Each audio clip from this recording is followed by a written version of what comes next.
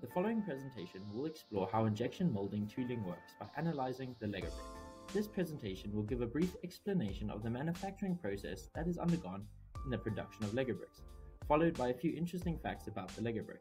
Finally, a detailed explanation of how the mold operates and how the parts get ejected from the mold will be given, using a series of images, animations, and videos. How are Lego bricks made? Lego bricks are mass-produced through the process of injection molding. This process allows a wide variety of materials to be used, including metal, glass, and a variety of plastics. For this particular process, the molding is done in 5 steps. 1. The 2-part high-precision steel mold closes. 2. The mold material is injected.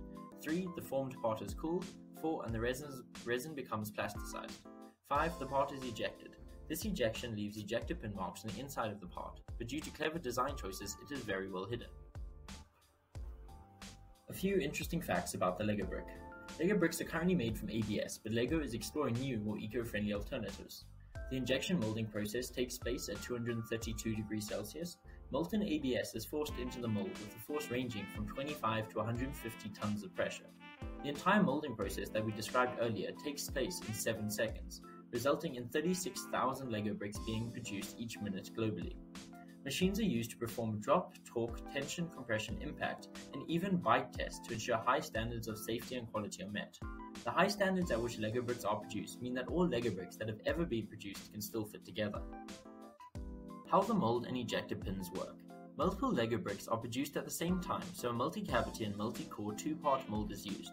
The molds are manufactured to a very high tolerance of 0.002 millimeters.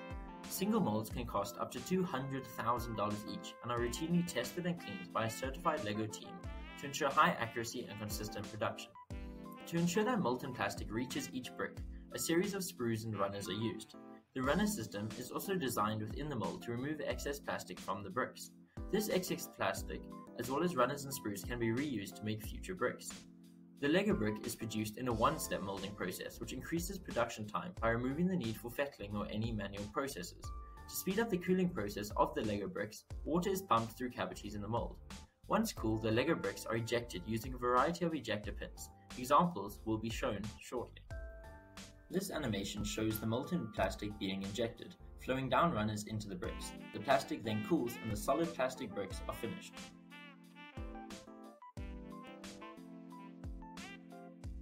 This video shows the wide variety of ejector pin designs that are used to remove the Lego bricks from the molds. This video has been slowed down as the actual process happens in a blink of an eye to ensure high-speed production. Lego bricks connect to one another using a series of studs and tubes, which is one of the reasons why Lego bricks are injection molded, as opposed to being produced through other methods. To create this connection system, a series of ribs are molded within the part. They create firm connections between each brick and also strengthen the part. By using internal ribs to break up the outside walls, a thinner wall thickness is possible, saving time, money, and weight. Thank you for watching our presentation.